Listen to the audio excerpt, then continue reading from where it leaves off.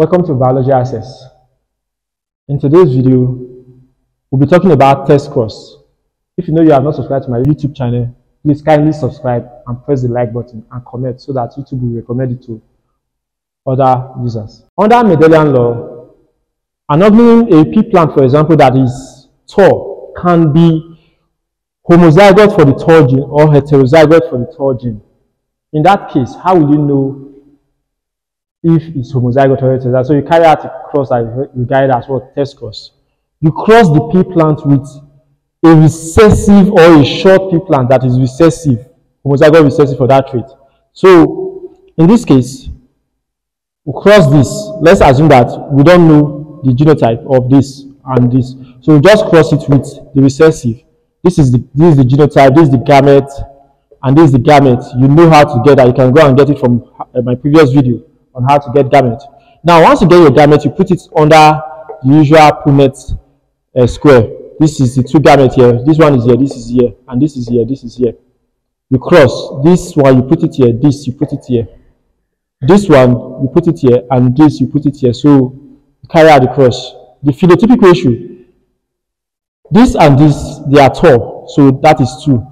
This and this, they are short, that is 2. So, it's 2:2. Which is the phenotypic ratio, which we can divide 2 by 2 and we have 1:1. The genotype, this and this is the same 2, and this is the same 2. But we can have a third genotype anyway, which is not present. We can try to add ratio 0. But since it's not present, let me just remove it. So we can end up having 1:1 by dividing 2 by 2. Then we also cross this with this. This is the gamete for this, and this is the gamete for this. This gamete, both of them are here, and this gamete, both of them are here. We repeat the same cross. This box, I put this here, and I put this here. For this box, I put this here, and I put this here. Now, this is the 4 offspring. In these 4 offspring, this is tall, this is tall, this is tall, this is tall. So 4 of them are tall. There's none that is actually short, so 0 short. While for the genotype can be this, or can be heterozygote. So for this is 0. For this is also 0, but for this is 4.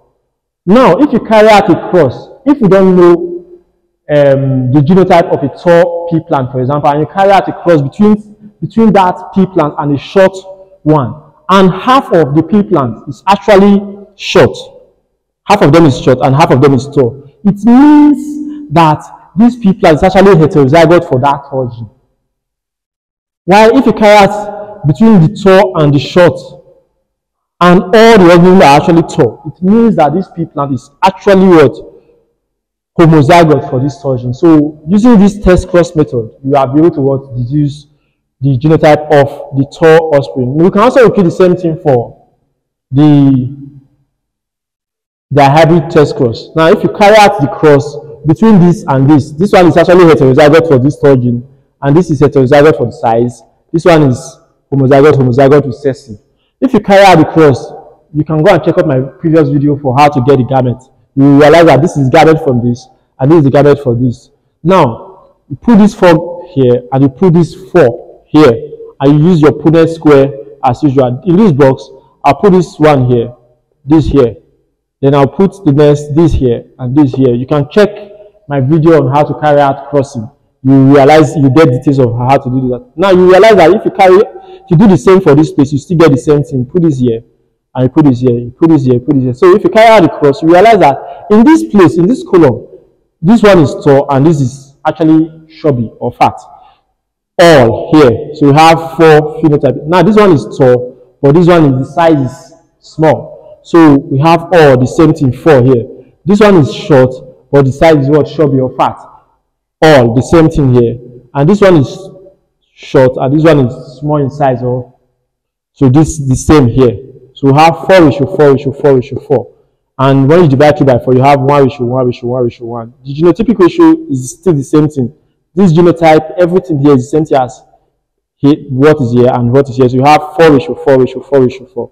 1:1:1. Now take note, which you must note, for test cross, you always realize that if you cross the heterozygote with the homozygote recessive, the ratio for this place is 2:1:1, the same. Now, if you repeat the same thing for the hybrid cross, you still have 4:4:4:4, 1:1. So in this case, if you are asked what is the probability of having an organism when you cross this with this, of having an organism that is tall and what, fat or chubby,